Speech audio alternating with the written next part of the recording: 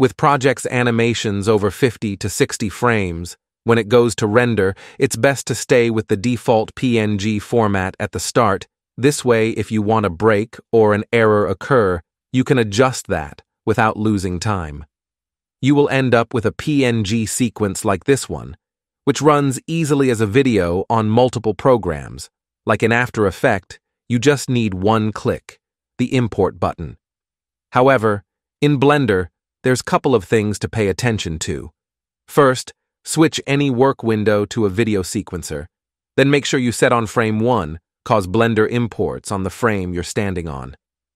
This area in the sequencer defines the same timeline we have at the bottom, so check the frames you rendered to match it with the timeline. Like in my case, the last 10 frames are still, I cut them from the render, and I can edit it later, so I will match the timeline last frame to 150 as my render. Now you should go to the Add, choose Image Sequence, and select the folder where you output the PNG, then import it. A thing to pay attention to here is the frames order, cause sometimes it starts from the last, so you end up with reversed animation to what you want. Thus make sure when you're done importing the image sequence, the first frame name show up on it. Now we can fix the output settings for video, and there are many options. The one I go by is the last option in the file format.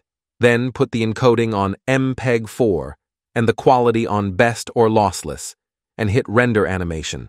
It's happening! Everybody stay calm! What's the procedure? What's the procedure? Stay calm! This is a beginner error. Video sequencer don't work when the render region is on, so try not to use it and depend on the camera pass part out, which is easier, but I think the region option do cut from data usage more. I don't know, so pay attention to that if you're going to use it. That's it. Now all those frames will assemble together and make a video, just like the Avengers. The ones who assembled 14 million times against Thanos, won once, and made a movie about it. Stay sharp, guys. Goodbye.